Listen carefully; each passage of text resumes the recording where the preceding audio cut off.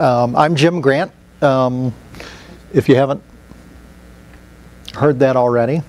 I own a digital marketing agency called Simply Creative Media. We're 9 years old last month. These slides are from November, so they say Global Entrepreneur Week, so I'm breaking another rule and bringing in slides with somebody else's logo on them, so ignore that. Any expectations about what you want to get out of security today? Anybody? Are we doing what we need to do? Yeah. Any security experts in here? Yeah, there's one. We probably wouldn't be here.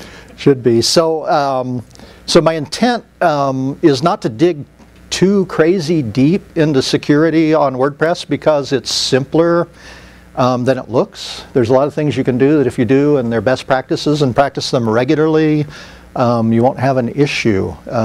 There's a lot of what I consider kind of overkill and sometimes even bad advice going around about securing WordPress websites. Why should I secure my website? Obviously, you don't want it to get hacked. Confidentiality, that's a big one now. You see every other day on the news somebody's data has been lost somewhere. So if you're storing any data on your website in the database, even contact forms where you're collecting people's address, phone number, things like that, you have a responsibility to keep that information confidential. Integrity. I don't think a lot of people think about that, but you have a responsibility to protect people's data. And also, as we talk about the ways a site can be infected and what they might do that's malicious, your integrity is on the line if people are coming to your website and getting infected or things that can happen. And availability. So obviously, I hope you're checking your website, regularly or running some kind of monitor to make sure it's up. But you don't want to come in 2 months later and realize, your shop's been offline for 3 weeks and you didn't know why you didn't have any sales coming in. Anybody seen this guy sitting in a coffee shop? He's always in the corner.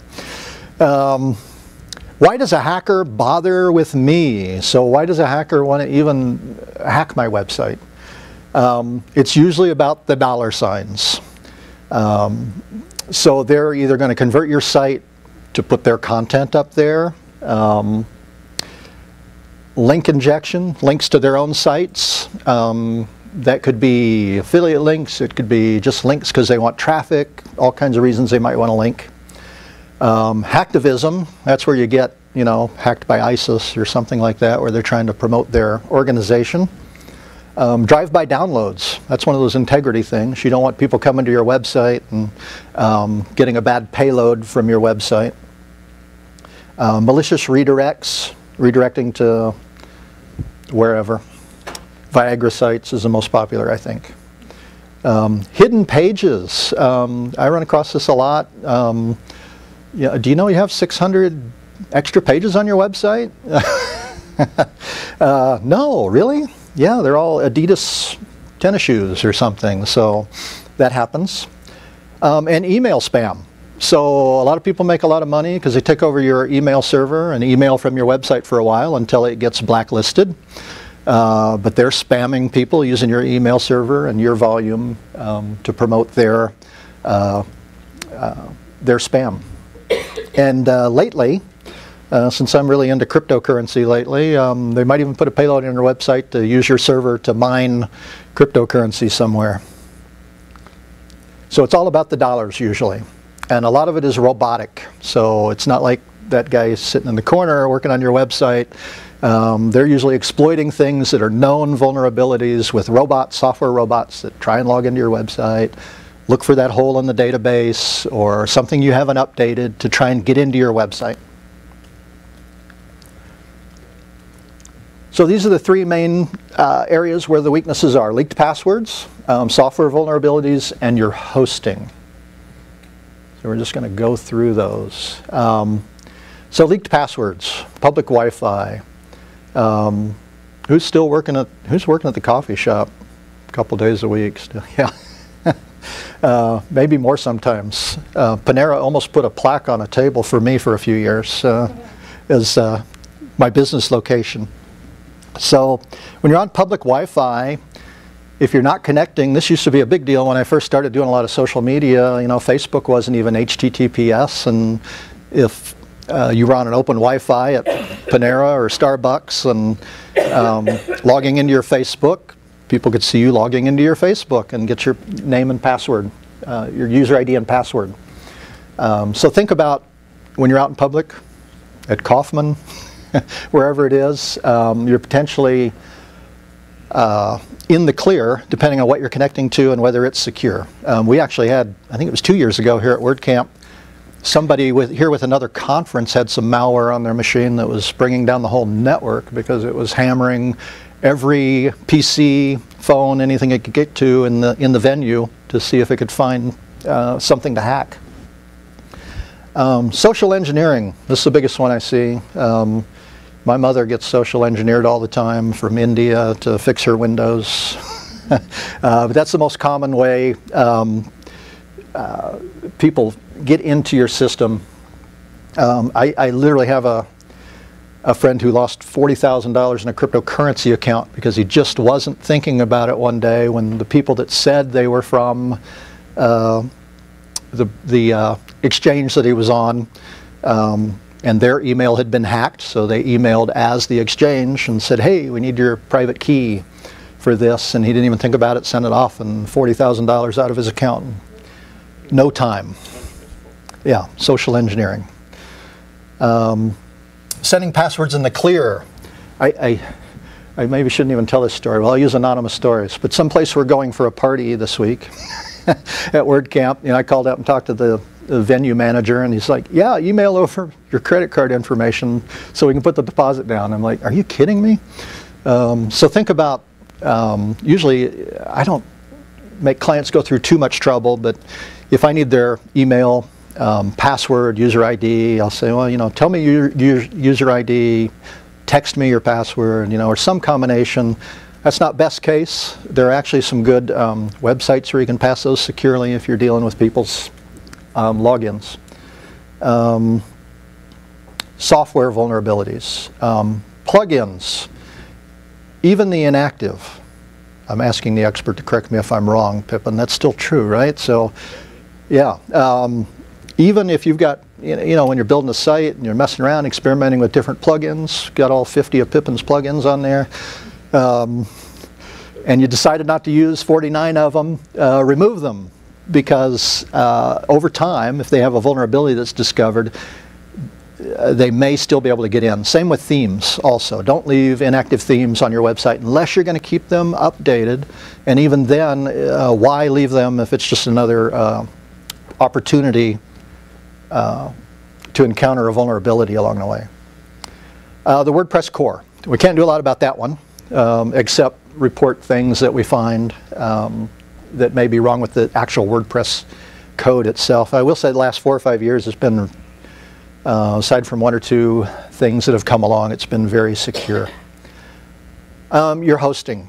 So hosting can be a big deal. How many put their website on a shared hosting account?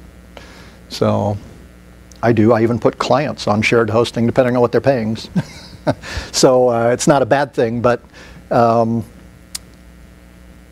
from company to company it varies greatly, even from account to account. I'll pick on the big one, and they're a sponsor. You take a GoDaddy who's been in business a long time. They have multiple platforms and legacy platforms, and they're always evolving. You may be on an old server that may not have you know, all the latest updates and so forth. So even the big guys. Jim? Yes? So hosts like that, for example, GoDaddy, Bluehost, if say for example, you know, PHP 5.2, 5.3, 5.4, minimal requirement is 5.6 for PHP. They will no longer tell you no, they cannot upgrade you. All you have to do is ask tech support, and they will upgrade you. If you're on your accounts, you should probably have a section. If you have the cPanel type on GoDaddy or in Bluehost, you should have a section called PHP tweaks. Yeah, most of the cPanels now allow you to set the PHP version. Yeah. But usually, and also if you don't know, a lot of times some of your plugins these days will have a little nag notice and tell you, hey, you're not on this one, and our plugin requires this. And that's when you know you need to reach out to your host. However, on the hosting, you have to be careful. Going back to passwords, we just had a hack last week at WP Fix-It that we were cleaning, where everything else was, they did have some malware on the website, a few other things happened, but they had a section of the website where they were using the actual advanced MX records in their cPanel. Somebody had pointed or did wildcard domains and pointed that to a different server somewhere else, which is possible to do so. They were totally, and it was for phishing, and they mass emailed. It was discovered by the host that there was mass emailing going on for phishing for a subdomain, and this wasn't even posted on the same host. So we had to track down where it was coming from, and it wasn't. We were like, where is this at? Where was this at? And we found it over there. So if you ever have something like that, you can't find it, you might want to look in your MX records and see what's going on.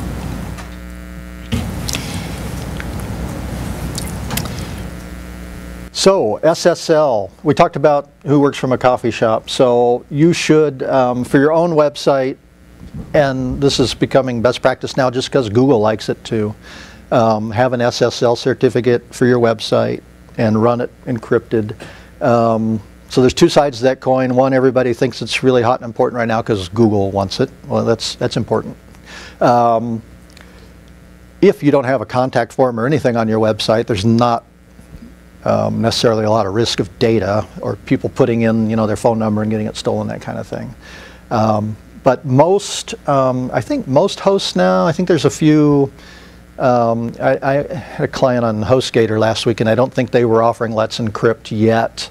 But that's the free one. Does everybody know about Let's Encrypt? So it's a consortium of companies, I think, trying to remember who led that, but large IT companies, CA, I think, is in there, and a bunch of, to offer free certificates. I was going to make a comment yeah. on Let's Encrypt. It's a phenomenal service. Every now and then you might want to be careful with it, depending on what your site is. If you're running an e-commerce site, yeah. Let's Encrypt may not be your best option. Yeah. Only because the certificates you get don't always meet all validation requirements for really strict e-commerce rules. Yeah. We have a lot of problems with customers that use Let's Encrypt where their merchant processors, say Authorize.net, to checkout or something like that, they won't consider it valid even though it is valid. Right. So if you're running a business, like an e-commerce business that makes money through e-commerce, spend money on your SSL certificate. Yeah. If you just want an SSL certificate, Let's Encrypt is amazing. Yeah, so let's actually, I don't, maybe I took this slide out because of the time frame last time. Question? Is that a PCI compliance requirement? I have no idea. Oh, well, so I'll give you my spin on what and why too, is so there's multiple levels of SSL certificates. Basically, the Let's Encrypt certificates basically check to see if you're the owner of the domain. I know on my hosting data center that I use, every time I spin up a new account or site, they automatically, the certificate's there. But it takes about 5 hours or so for that verification to happen, and that's really the only verification that happens. So then you get up kind of the top of the chain is a company verified, and you go through a whole process of proving who you are, and you go back and forth with the certificate company, and you can even get your name, up there in the URL bar. It says, this is Simply Creative Media, and it's secure. So that's very verified, and you can be sure of who it is. And then, as for cost, what you're paying for when you buy certificates is insurance. So when you have an e-commerce site, it's a good idea to look at, I'm paying $50. Am I getting, how much liability coverage basically comes with that certificate and so forth. So that's kind of what you're paying for that you don't get at all with this Let's Encrypt. So yeah, as a best practice, I didn't know that you get turned down, but I always recommend to clients that if they're doing shopping cart that they buy a certificate. So SSLs.com is one of those places you can do that fairly inexpensively too. Any other questions about certificates? Everybody's got one? Using one? Get on it. So this is just a little, I threw in a few techie tips. This one, you know, this whole thing wasn't to be too techie, but in your wp-config.php, you can add this statement, force SSL admin, and what that does is disables some of the admin functionality, like getting to the editor, so that if someone hacks in, well, let's say they do a simple hack. They figured out your user ID and password, and they got in as an admin. If they can get to the editor, they can now get to all your files. So that's a way to turn that off. Use a VPN. Does anybody use a VPN besides anything like downloading movies and stuff? Okay. We're trying to get Netflix in Europe. Yeah. Avoid shared or public computers. So I just logged in on this computer to my Google account. Yeah. Maybe not a great idea. We're all weak.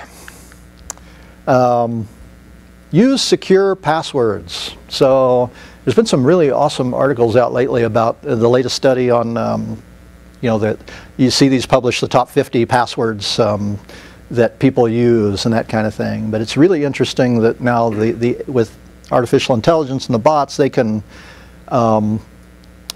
amazingly guess where people will capitalize letters and things like that. So just, you know, doing caps and lowercase and even sequences of numbers and things that you think are secure, you don't know that you're actually thinking like everybody else. And the bots can figure a lot of that out. So I definitely have started recommending, even though for many years I had the same password on everything, that you start to use a password manager. Let it pick those big hairy, you know, 16 character with parens and everything else in there. At least 12 characters long, which is more secure.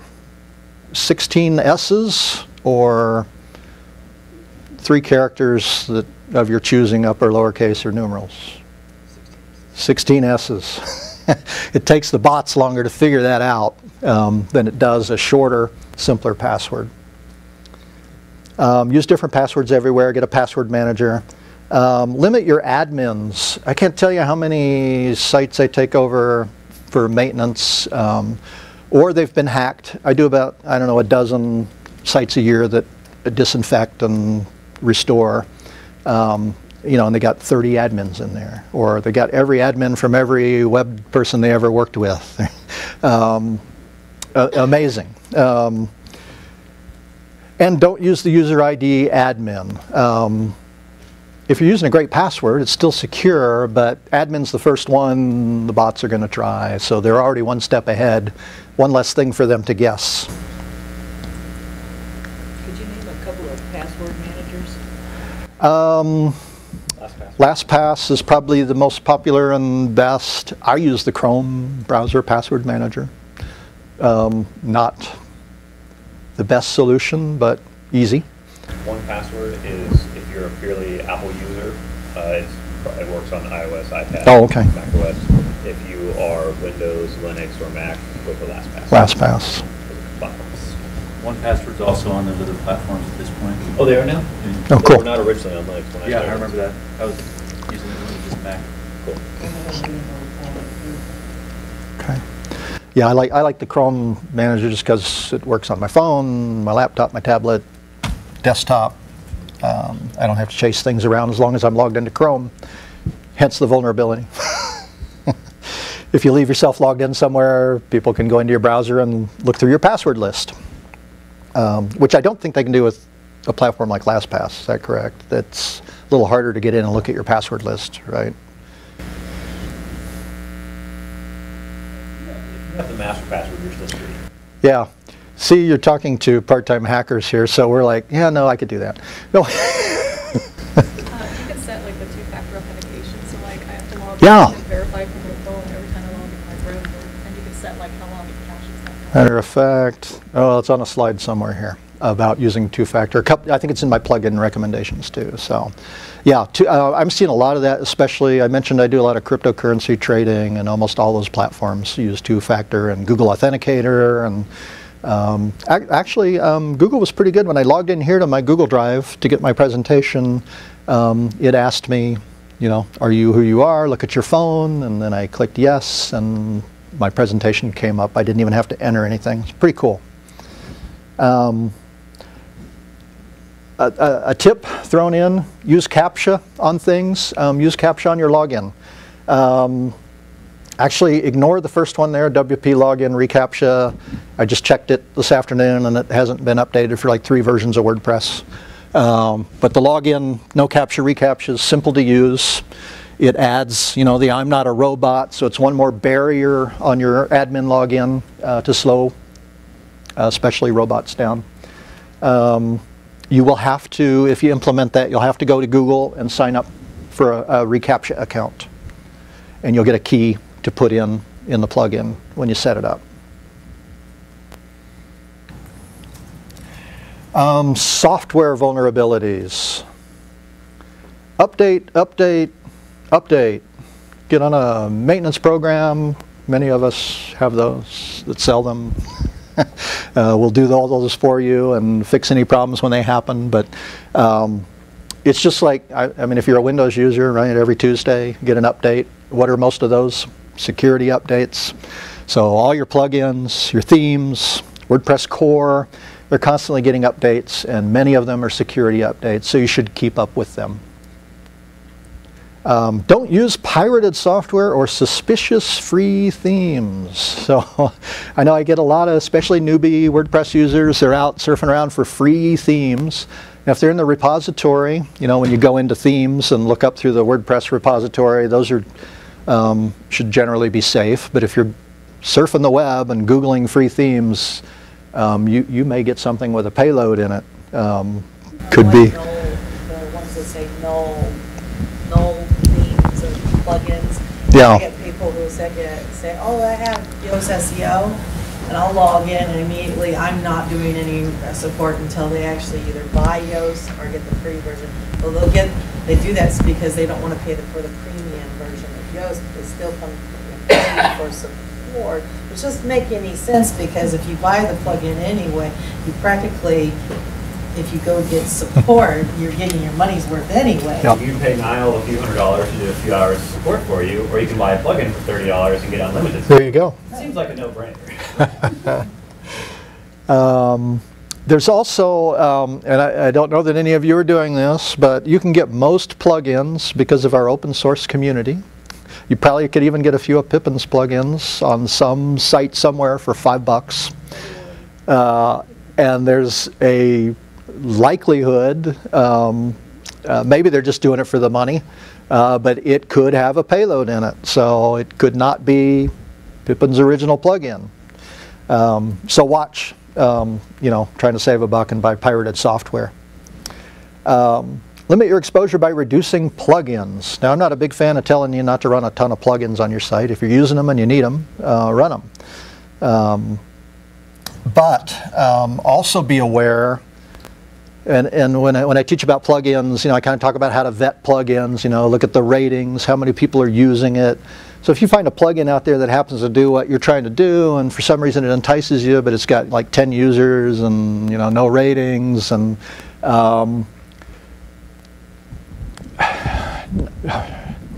Pippin, you write plugins. Not all coders that write plugins know anything about security. They might have written a really nice plugin that has a great big hole to your SQL database in it or something. So Almost every single developer has at some point, right? Yeah. So it's just the nature of the open source community. You've got a lot of people that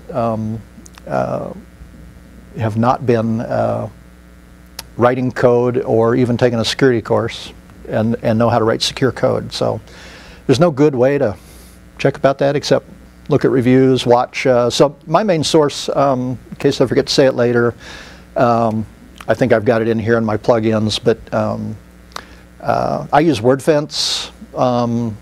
on all my sites and my client sites that I manage.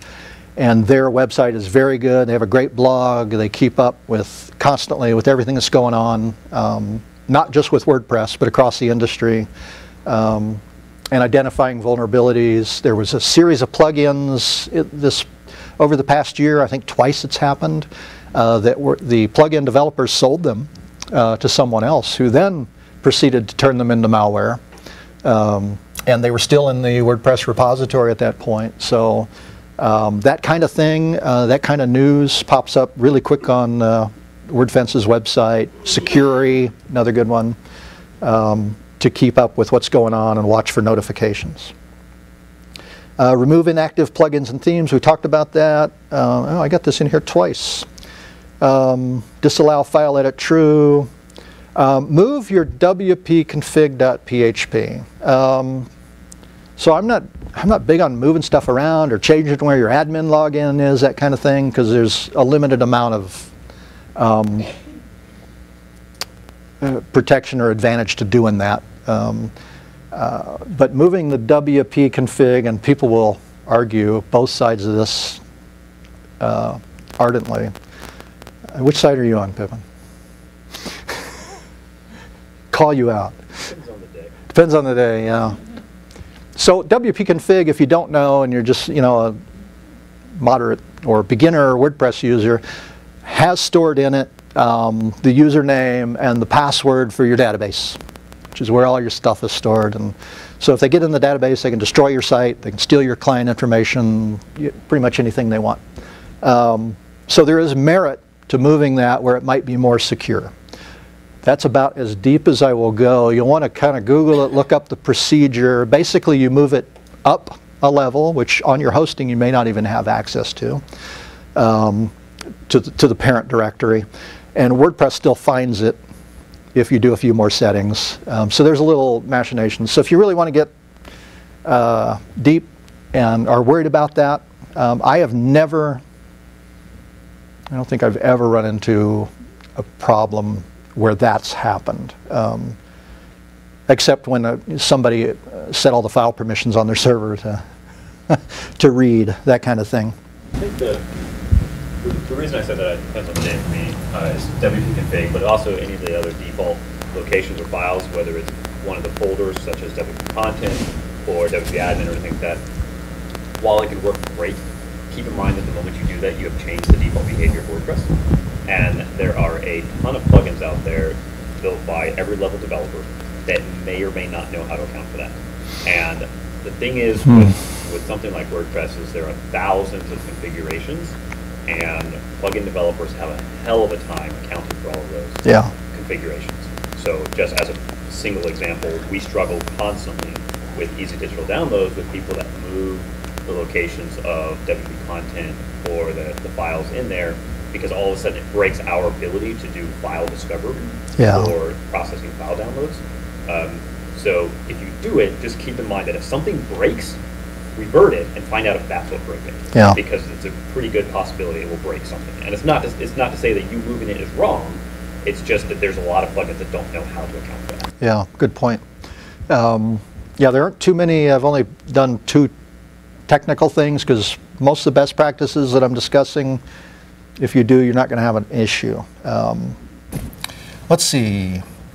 Don't use the default database prefix WP underscore just because it's known and expected, and it's just one step closer as robots are iteratively trying to guess things like your database name. That wouldn't have any effect on functionality anyway, would it? I mean, no. Just the name. Right. Yeah.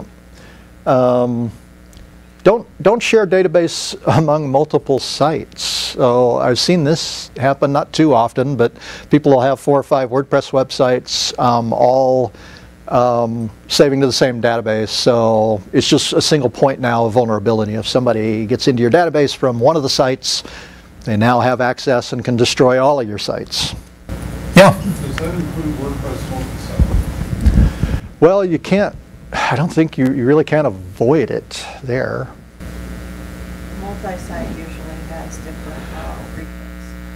For each table? Or each? One of the sites. each one of the But sites. right, but they still share a database. Yeah, but it's all in the same database, so, It is possible if you really want to. yeah. You can put multi-sites in different databases, but it's a little tricky. Yeah. Everything about multi-site's a little tricky. Is that what Carissa's talking about today? I think it might be. Honestly, you shouldn't really be on your host having multiple websites on. And we're going to be really about security. Because I feel really bad when I get a person who's had all 10 of their websites infected on their same cPanel and they had to pay $800. Yeah, well, yeah, and that's usually because they've got a vulnerability that's common to like a file access vulnerability where they're now getting into all the directories. So, yep. And you could almost say the same thing for shared hosting in a lot of ways. So hosting, there we go, lead into that. Shared hosting has more exposure. So when you're on a shared hosting account, there may be 500, 1,000 other websites on the same server with you. Now, you know, generally those are all pretty well managed because of hacking and things. They do a lot of scanning, a lot of monitoring, and the risk is low, but it's there because you're all operating in the same space. VPS, virtual private servers. Anybody run their sites on a VPS type account? Okay, so that gives you some more insulation because it's isolated. It may be on the same hardware, but it's software isolated to think it's on its own machine, so it doesn't communicate with other websites across the machine. So if somebody's site next to you gets hacked and it's trying to infect the other sites on a shared host, it wouldn't happen on a VPS server. Most major hosting companies, depending on the day, because I do run into streaks with certain hosts. You know, Bluehost is one lately. They have their good months and their bad months where they seem to have some vulnerabilities going around. Provide very secure and updated environments because it's cheaper for them not to have problems. But look at their environment. So now I was talking about that earlier. Latest PHP, what Linux server are they running, etc. So when you get into setting up WordFence, they have a nice firewall now, and it'll detect, you know, what Linux is running and set up the right firewall for you, that kind of thing. So those are important. I've got a, probably shouldn't tell on clients, but I've got a client right now with a major site, large site. That's because of a large back-end application. There's written in Perl. We can't really move it, and the site, the server's out of date. The Linux version's out of date. Who knows what else is out of date? But we can't really do it without rewriting the Perl application to be compliant with the latest version of Perl. So we're kind of stuck, and I live in fear every day about what could happen. So I'll give away my big secret now, how I avoid all hacking and vulnerabilities and problems. Run a backup. So that's, if you take anything away today, and we're going to talk about backups, if you have a backup, in most cases, it is possible your site could be infected for months and you don't know it. And if you don't have a really old backup, you may not have a clean copy. But when the site really goes down hard, you at least have a copy that you can get the site back up, disinfect it, and recover. Security or status blog. So I know the hosting data center that I use, you know, they have on their Twitter, and they have a website address. You can constantly look and see what the status of their servers are, whether they're having issues. Can you use a certificate? Do they offer WordPress specific hosting? So I have a lot of folks, and one of our sponsors, Flywheel, environments like that, where they already do all this security monitoring and hardening for you. As a matter of fact, they may not even let you run things like WordFence because they're already doing that monitoring and it conflicts with the monitoring they're doing. So you can get a lot of this protection built into your hosting. Who FTPs into their site and all that to get access. Yeah, so consider SSH. Don't share folders on the website. I see this a lot too. It's more of a legacy thing, but people have had a website a long time, and maybe they had an HTML site and then they went to WordPress and they've been storing all their pictures in a folder that's open to the public because that's where the person on staff was FTPing up photos or what have you. They may have left other folders open for access from the outside. There it is. Do you have a backup? I use Backup Buddy. I've used it for years. Works great. There are several good solutions. Who uses something else that they like? Updraft Plus, Backup Buddy, I found that it doesn't work on a lot of sites. You have to do a lot of migrations. So Updraft Plus, especially with the new version, has been well worth the investment. Free version is very long. I haven't had too many issues on fail because the batch backups that get really well system. Backup Buddy, I've had way too many fails, and I just it's a good plugin, but it doesn't work on every single system. Yeah.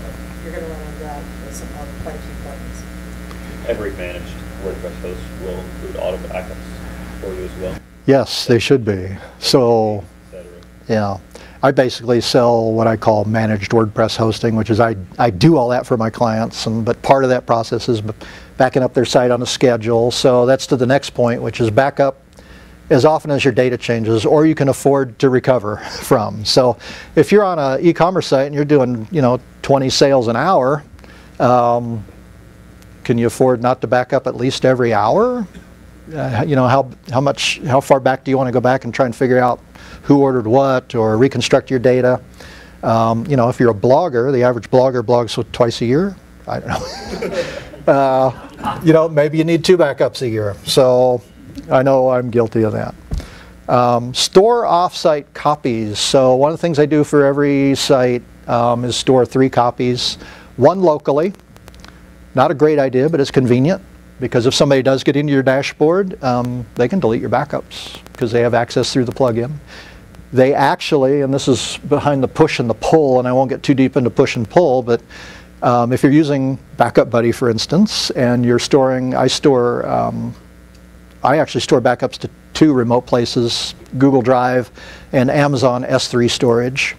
But once they're in the dashboard, in the Backup Buddy interface, they can remotely get to those also and delete those backups if they wanted to. So I also store another physical copy that's not related or connected to the site for all my websites. If you're using cPanel, or if you have a host that has using cPanel, and depending on your host's rental service, you have to be careful if you want to use the cPanel backup, full backup, because some of them will not let you store on the server. So as soon as it creates the backup file, you have to download it and then get rid of it. Otherwise, all of a sudden you are suspended. Windows was like, I'm not sure if they're still like that, but it's been like for a long time. Yeah, They do not want you to store the backup. Depends on 2 things: how much file space they give you, and sometimes, but not so much with a backup, unless you're storing all the discrete files, how many files you can store. So Backup Buddy does a big zip file, so it's only really one file. Schedule them, automate them. All the backup softwares have automation in them. So if, once a week is a great time to back up, set a schedule, set it and forget it. You can set even the pushes to remote locations, have it email you the zip file, all that stuff. Security plugins. So here's my plugin list. You got to have those. It's a WordPress convention, right? So there's a couple of different types of security plugins. Monitoring and scanning. So that's just really monitoring your site against things that people might be trying, and scanning it for things that have already happened to it. So WP scan, the Google Search Console actually checks, because if you've been infected long enough to have your site have the big red Google warning that says don't visit this site, it's unsecure and it's infected, that's no good. That takes a long time though.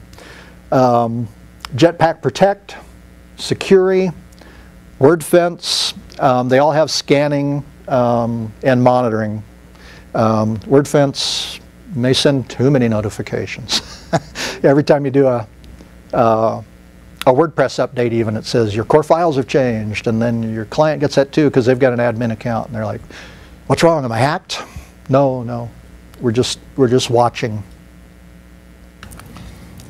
Defense.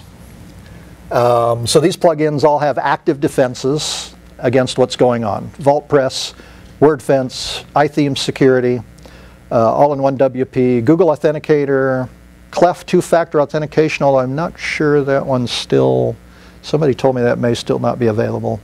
Bulletproof security, but don't install all of them. One, your site's going to be scanning all the time. It could affect the performance, but they also may interact with each other poorly. Find one good one. I mean, a couple of the top ones on there, WordFence, iTheme Security. There is, let me look at my next slide. Yeah, I've got it on the next slide. Another one that I'll mention. But pick a good one. One like WordFence is going to cover monitoring and defense both. And WordFence includes a firewall. Remediation and cleanup. So we won't go through, because we only have about 5 minutes, but the depth of what to do once your site goes down, has been hacked, and how you recover. Number one, get out your backup. Just wipe it out and restore. Well, you may not even wipe it out. I'm such a safety nut and don't want to have to go back and reconstruct anything that I'll usually download all the files, even if they're infected, the database and everything, store it away, do a restore just in case you got a bad backup or who knows what. You at least have something that you could clean up later the hard way. Wipe the environment clean, including a new database when you restore. Usually when you restore to the existing database, it's going to overwrite everything, but you never know. I've also run into a few situations where the malware's left cron jobs that a week later come up and reinfect your site. So you want to start from scratch. Don't have a backup? You're going to have to review every file or replace everything you can with new copies. So we won't go through that process, but you kind of start by replacing all the WordPress core files and looking through the directories to see for stuff that shouldn't be there. It's a pretty laborious process. I'd say manually cleaning a site takes me an average of 15 hours. When you say check cron jobs, you mean WordPress cron jobs or actual OS cron jobs? I suppose if you're managing your own server, maybe OS cron jobs, but any comments? Unless you have offloaded them to your server. To the server. Probably gonna be the WordPress cron jobs. Okay, yeah. I knew we had a techie though back there. He might be running his own server. Back in the day I would have done that. It's too much trouble now. Let's see. Change all your passwords and your salts again. I've had really good luck with Eli anti-malware security. Is anybody using that or tried it? It's a plugin. It's in the repository. If your site is not completely down and you can run that plugin, it actually does a very good scan and remediation. You're still going to want to do some third-party checks against your site again from people like Securi and just use 3 or 4 tools to make sure it got cleaned up. But I've had really good luck with that one, cleaning stuff up. I had never either. I don't know what the Eli is. ELI, anti-malware security. Securi, if you Google Securi free scan, they have a free scan on the web. They'll scan your site. It's somewhat accurate. They don't deep scan, but it'll give you an idea. If you think something's funky, you know, go do their free scan and see if they return a bad result. Check your cron jobs. Questions? We've still got about 5 minutes if you want to. So it is possible that any of those external or internal can and maybe at times will miss a lot of, for example, content injections. Sometimes even Securi will miss SEO spam. Or content injections as in a line of JavaScript that may randomly send you to some inappropriate website. So sometimes in that instance, you may have to check your actual content if you're not comfortable checking database for some of these things to see if it actually is there. Or, for example, checking a lot of very common header.php of your theme and your footer.php of your theme. Very, very two common, most common places I see for these type of infections that are actually missed. And then the third one, I always look for the content exactly for those. But there are other ways to be where it will be in the database, but you have to really find it. You have to know what code it is. Yeah, I kind of cruised by it, but you might Google and look up, the WP scan for WordPress. It's a black box tool outside of, running it on your site that'll actually scan the site. And it's a little more techy to run it. You got to download it, install it, run it. But it'll do a deeper scan than a lot of the plugins will. Anything else? I was heard that it might be worthwhile to change the admin user in the database. Do you know what I'm talking about? The admin user number. Yeah. I don't know if that's... No, this is the thing. Is it? Yeah.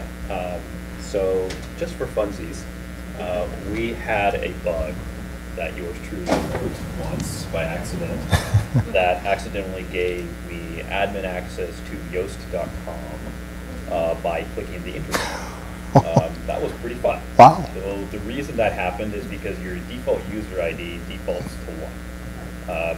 Well, if your code is set up improperly and you have some bugs in your code and you do some validation of numbers and you use a particular function called an absolute value, let's just imagine for a moment that you pass -1 to absolute value.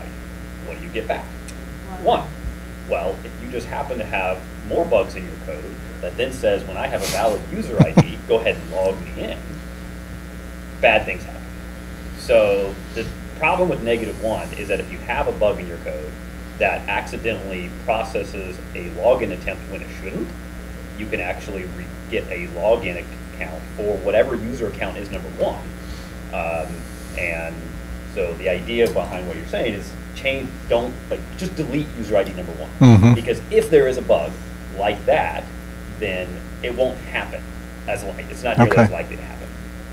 Yeah, that gets on my list of obscure things that I avoided in my presentation, but they can happen. It's kind of like changing the path of your login and stuff like that. It's a real thing. Yeah, they're all real things. I mean, they can all happen. But go home, back up your site, and when it goes down, just restore it. All right, thank you. Thank you.